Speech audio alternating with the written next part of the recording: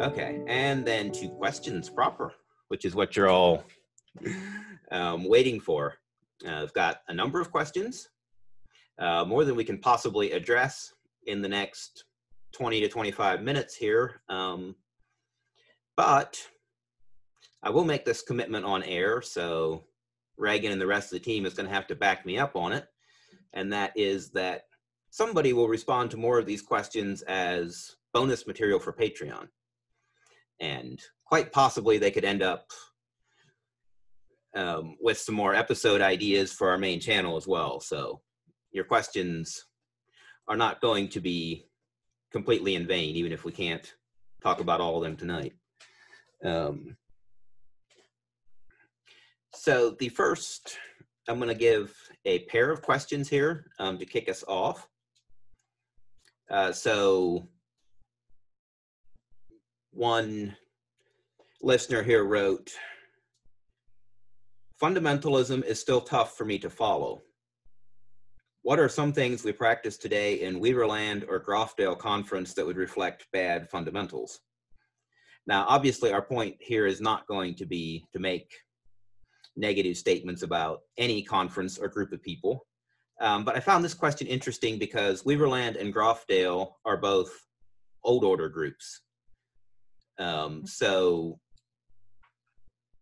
there's a parting of ways between Old Order Mennonites and the Old Mennonites that Chester was talking about. And so the way that fundamentalism played into their history is going to be a little different.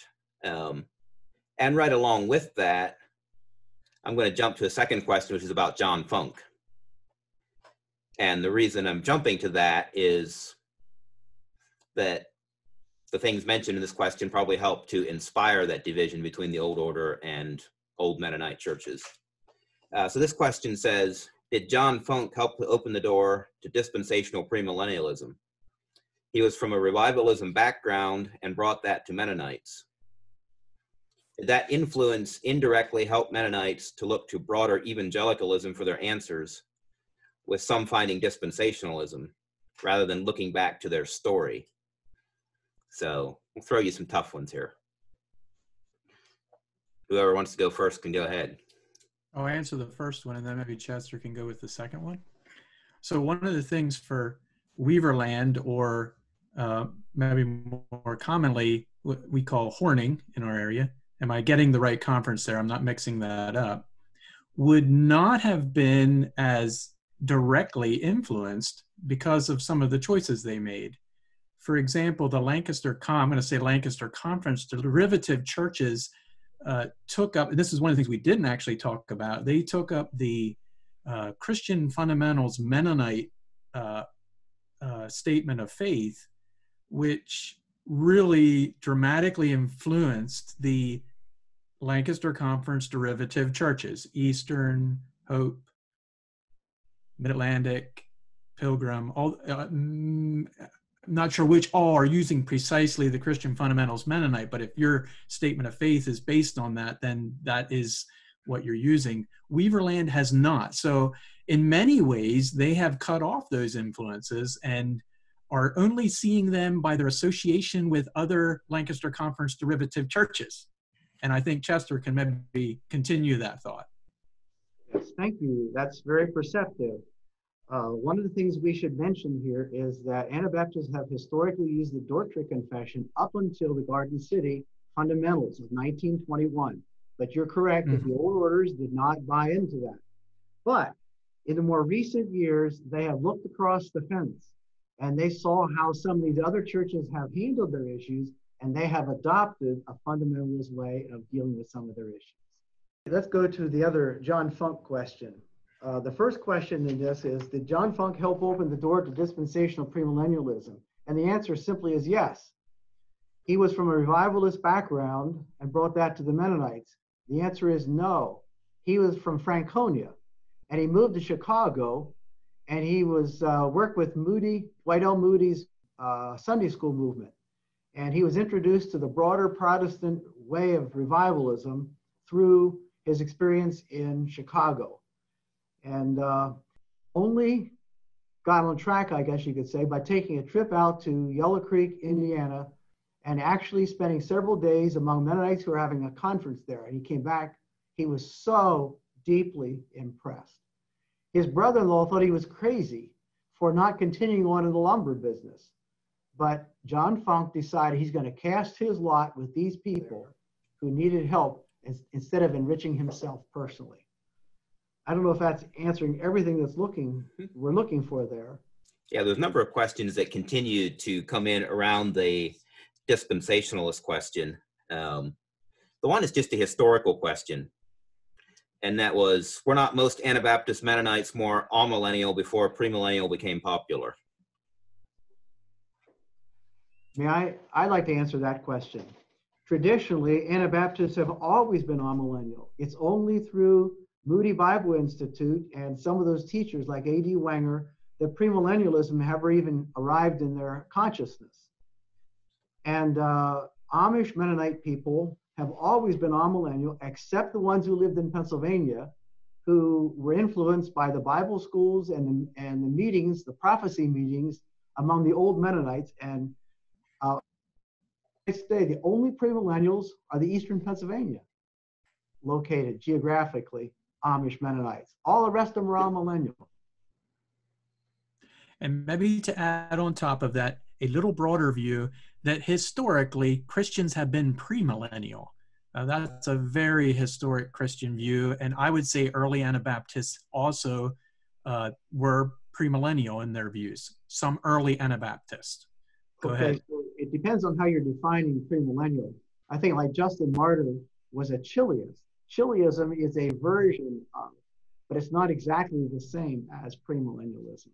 Does it help there to make a distinction between premillennial as in the simple belief that Jesus will return before the millennium described in Revelation, between that on the one hand and dispensational premillennialism, which adds a whole other layer of God dealing in dispensations and makes the millennium about Israel according to the flesh or national Israel?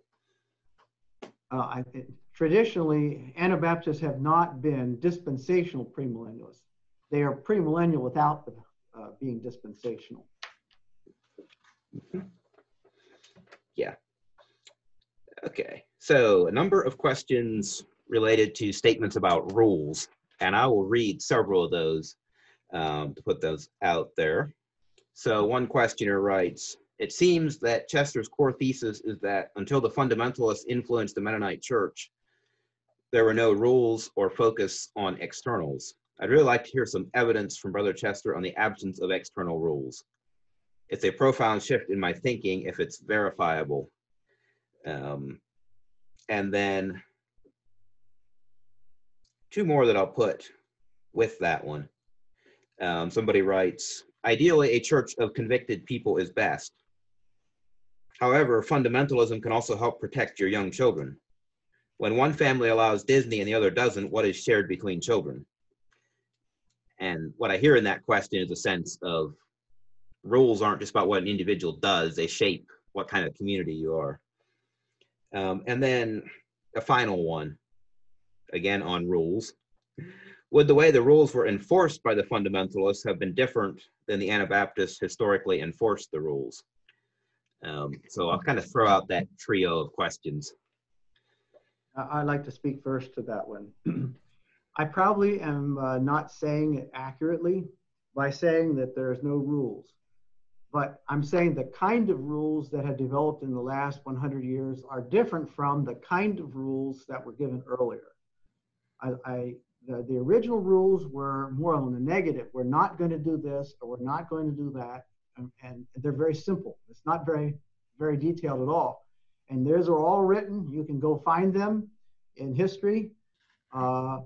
It's a small f fundamentalist concept to pigeonhole everything, to define everything out in detail. And that is the influence of fundamentalism we find among ourselves today. Now, that's true on an adult level. When it comes to children, I've been a school teacher for a number of years. You've got to have some rules. You can't have too many, but if you don't have order or routine, you can't function. And so there are organizational rules that I think are a little different from ethical rules. And so we're not reflecting against what it takes to make an organization run. I think that what I'm concerned about is that when you go too far with rules, you enter into legalism. And that's a negative. When it talks on this about Disney, one family allows Disney and the other family does not. Well, every family is proper to have its own rules, and every family's rules are going to be different. But I do think that if that's the case, then one father needs to talk to another father about why he does not want Disney and why he doesn't appreciate his children being influenced by Disney. And so when there's conversation like that and parents understand one another, you don't even need a rule. It's possibly a difference. And maybe this is what Chester, what you're saying, even in relation to, let's say, John Horsch and his book, and I think you held it up, Modern Religious Liberalism. One author has noted that nothing he wrote was non-orthodox for Mennonites, but the dogmatic tone which became characteristic of his pen was different than you typically heard from Mennonites. That's well said. Another thing that may, so I'm, I think Christians historically have had quite interesting rules in the form of church orders, statements of faith, and instruction class manuals, and they're quite detailed. When you look at Clement of Alexandria, he both positive and negative, and it's so detailed. Now, a question could come up: how widely was it authoritative, and how widely was it used? But possibly a difference that fundamentalism may, and I offer this as a possible difference, arguing against myself, is that it had the institutional machinery which was broader and wider than typically that detail would typically have, which had a different flavor. When you have a congregational order for a congregation, it feels a whole lot different than something that is for the whole United States. So that is possibly a difference. It's interesting here that the Amish Mennonites many times don't even write their rules. Old Order Amish completely refuse to write. In fact, too much organization is anathema to them. Even the word conference is like a bad word for them. Yeah. I think the Old River Brethren, New Conference, Old Conference, I think also they have that oral versus written.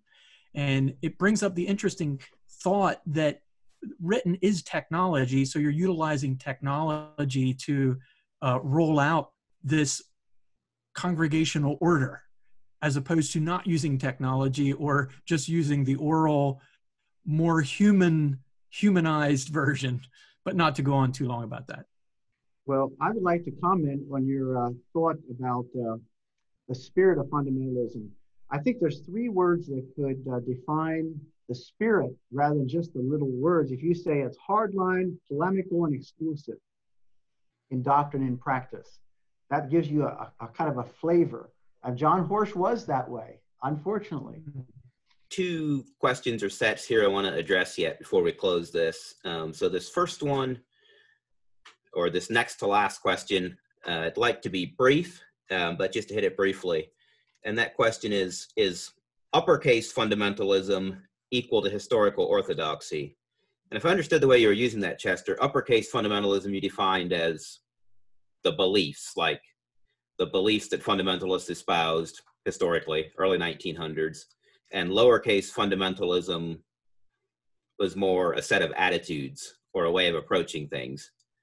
And so if we're going off of that, are the beliefs that the fundamentalists put forward equal to historic Christian orthodoxy?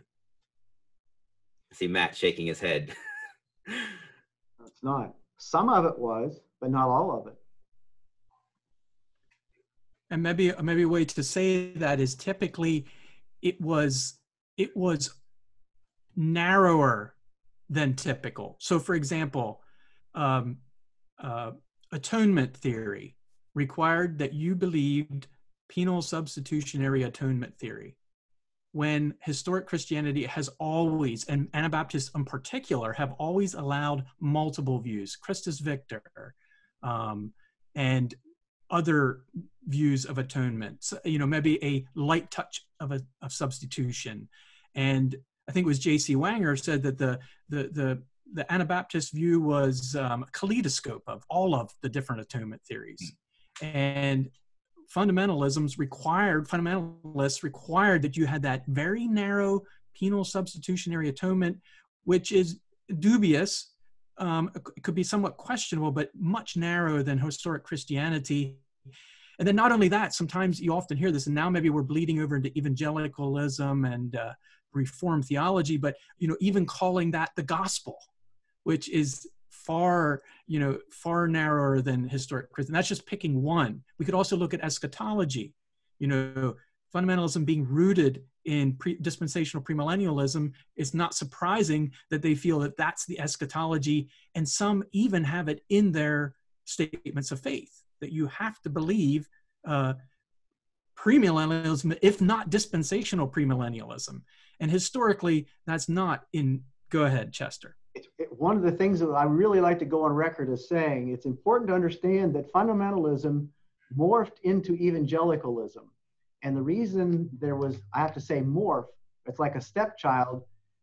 Evangelicalism realized that there's some problems theologically and otherwise with fundamentalism, so they took a different chart. But evangelicalism is still not what Anabaptism is. There's still a difference there. And so I would say that uppercase fundamentalism is not historical orthodoxy, and evangelicalism is not historical orthodoxy either. There are aspects of it, yes, but not total.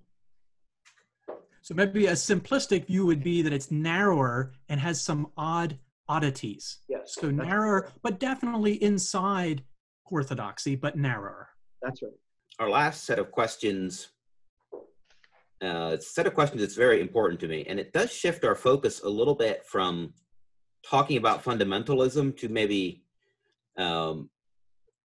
reflecting about how we've been conducting this whole discussion. And that is, we've conducted this whole discussion kind of as, how did Anabaptists respond to fundamentalism? How should we have responded to fundamentalism, and so on, within this story? But obviously, there's lots of other people who are looking for similar ideals to Anabaptists. So, two questions here. One is put very short. What can Anabaptism offer those who are not part of Chester's us? Who would look at our background, and it's not our direct history. And then a longer one here. Bottom line question for me. I am so glad that people like Chester are here calling and talking about, are here calling us back to healthy biblical practices. But the way he and others speak of it leaves those of us that don't share the tradition in the dark. Is it worthwhile for someone like me? Why not just be a biblical Christian, embracing the Sermon on the Mount? In other words, why should we care about Anabaptism? Why not just start our own thing? So, yeah, some of the real questions about implication with believers coming together with different histories. And I'd like to hear a little bit from both of you on that. I would say, by being in Texas, this is a very relevant question, and I'm glad that it came up. But the answer is simply, the core message of love, faith, relationship with Jesus Christ is essential wherever you are. But one of the old Anabaptists said, no man is in Christ apart from his brother. You cannot just simply be an obedient person all by yourself. You have to have some kind of group of people to love, to get along with. You can't submit to yourself. You can't submit only just to the abstract concept of God. You've got to have real people in your life to interact with. And so there's no perfect place. And people sometimes who are not, quote, us, join us and discover how imperfect we are, and then leave. And I'm embarrassed about that we haven't done a better job at it. But if we can be humble enough about our weaknesses, and they can be humble enough about our weaknesses, I see no reason why it couldn't work. Starting over, and why the investment of hooking to a body with some history, maybe is another way to say that.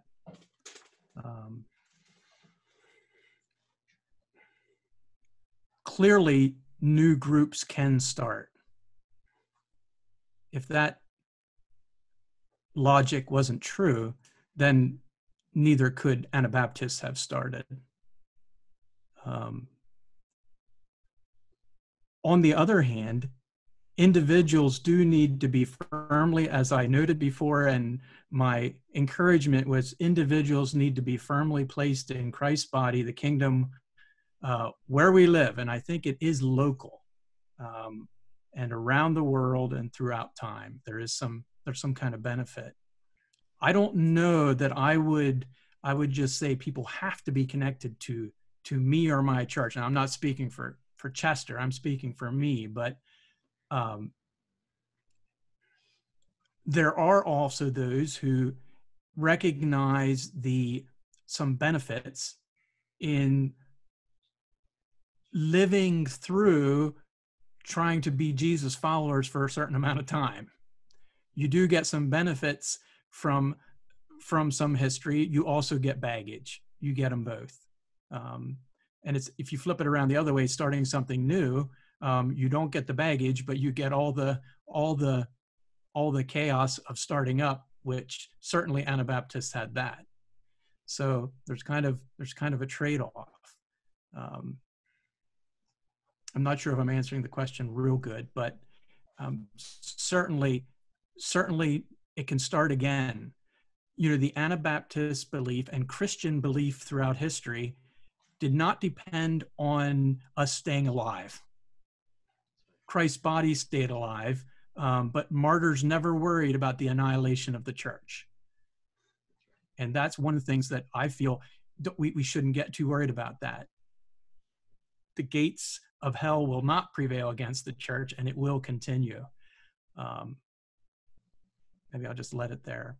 I'm going to take moderator's liberty to make just a couple comments here, and then we'll just end with allowing Matt and Chester to make one final sentence each about anything we talked about to wrap up the evening. First of all, I really want to thank you for asking those questions about, what does Anabaptist history mean when it's not my history? One thing is, I think that it gives something to look at for positives and negatives, whether or not you end up at exactly the same place. It gives a lot of, I think, both inspirations and warnings, and I assume that's part of the reason you're attracted to a lot of the content that's coming through Anabaptist Perspectives. Second, I want to say it's not a new question. So go back to Germany in the 1700s, and you see a revival of serious Christianity. And the people that became the Brethren, notable leaders like Alexander Mack, they admired a lot of Anabaptist ideas, but they didn't feel like they could join the Anabaptists of their day because they felt like the Anabaptists weren't living up to their ideals. And out of that, you got the Brethren movement, which interestingly has largely merged with Anabaptism. At least sections of it have merged with Anabaptism over the centuries. So you get the Old Order River Brethren very comfortable now interacting with Amish and Mennonites. You saw the same thing with Brethren in Christ and other Mennonite groups. Yeah, and then you come a little later, and I can't pull the exact country to my up, but the Apostolic Christian Church shares a similar story. And to my knowledge, the Apostolic Christian Church has never really merged with the Anabaptists, but they share that same thing of having started another movement very similar. and liking Anabaptist history, but not liking present day Anabaptists. And I guess what I want to say is, especially at Anabaptist Perspectives, we're aware that blending heritage is hard, and it's, I think, one of the great challenges for Anabaptist churches and Kingdom Christians in general, to bring those together. And let's work together for God's kingdom, even if we can't get everything in perfect agreement. And I thank you all for doing that. So, yeah, Matt, you got a parting sentence about anything for the evening? Well, I would say that let's keep Jesus, the enthroned Jesus, who is King, at the center of our view, and because of that, we don't have to get sharp and dogmatic and fearing, because fear not, I have overcome the world. Your closing comments are profound, Marlin. We're not as far apart as we tend to think, even if we struggle with fundamentalism. For example, the Amish Mennonites piggybacked on the old Mennonites.